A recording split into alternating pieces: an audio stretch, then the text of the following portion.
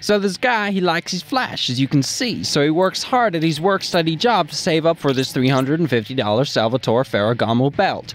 Yes, a belt for $350, which is kind of a lot when you're 19, but whatever. He skips on down to Barneys on Madison Avenue, that's in New York, and is like, yeah, I'll have one slice of designer sparkle, please. And the person in the store is like, alright, and sells it to him.